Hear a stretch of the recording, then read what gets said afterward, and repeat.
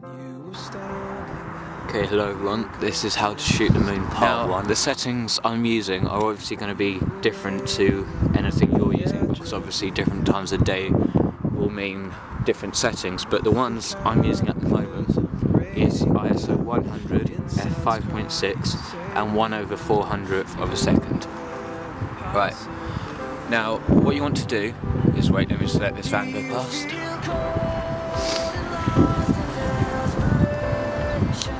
Right, so what you want to do is take off any UV filter that you've got on your lens, because a UV filter pretty much means that you'll get all the flare from the sun, all the light that's reflecting off it, and pretty much you'll end up with a photo looking like that. And this is one of the photos I got earlier.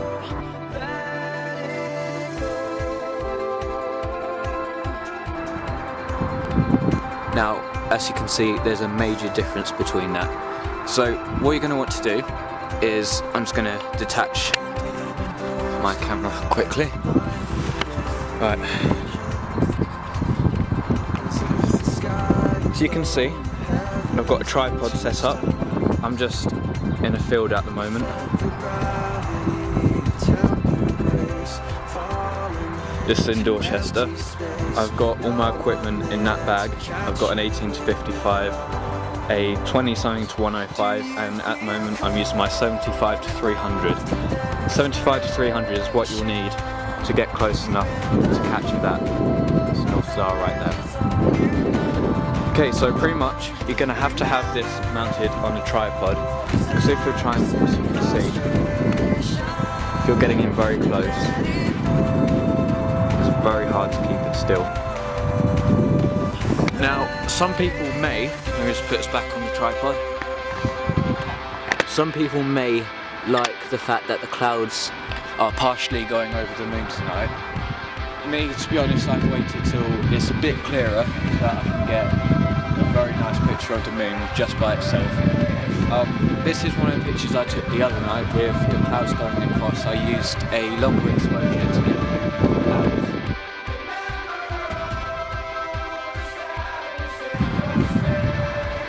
Right, so that's that. And I'm just going to take a few test shots, so I'm just going to stop this video.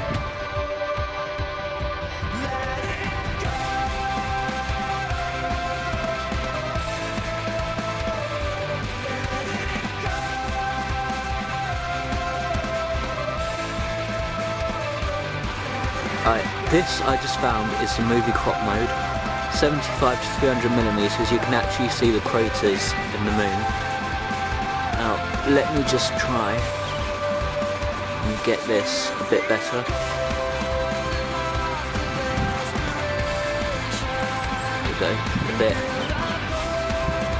Now, this is an amazing shot, but you can only use the crop mode on video.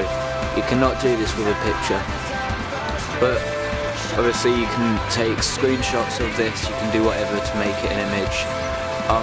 One of the things I like to do is take this onto Adobe After Effects and then render it out as a JPEG image sequence, and what that will pretty much do is take the whole video and turn it into a series of JPEG photos. Now, I will show you what it's like, the difference between a 75-300 and say a 20, whatever I've got, to 105. Okay, I've now changed to the 28-105. We now do have a bit of clouds going over it, but for the purpose of this tutorial, that is fine. As you can see, it's not as magnified as the 75-300 as you would have guessed, but still, it's a pretty good image. If you have the just stock lens, the 18-55, you won't be able to get really anything close to this. Sorry.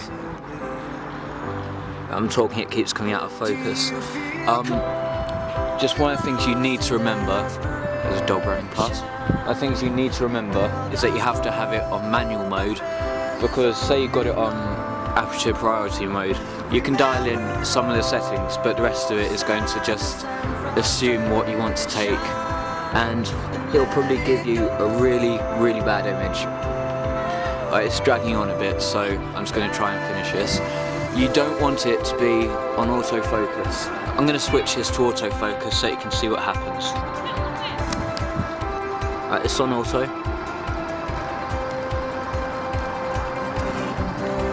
And that's what happened. I'm now going to change it back to manual and focus this myself.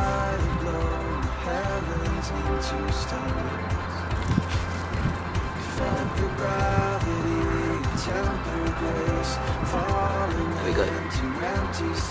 And you can still see the craters in the moon, which you couldn't see, well, before when it's completely zoomed out. Okay, that's the end of this tutorial. I'll leave you a short slideshow of the photos I got from this night. Please subscribe, like, comment, favourite, do whatever. Thanks.